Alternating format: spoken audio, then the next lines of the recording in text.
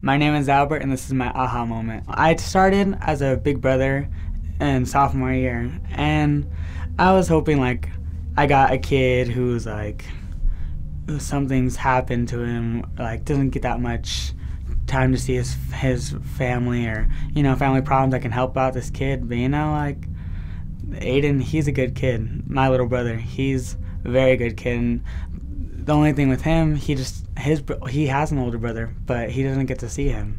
He doesn't have anyone there for him. My aha moment was when I got this necklace that I'm wearing right here. I got it from my little brother, and it was special to him because he loves scorpions, and I just got it for him, and he was so happy with it.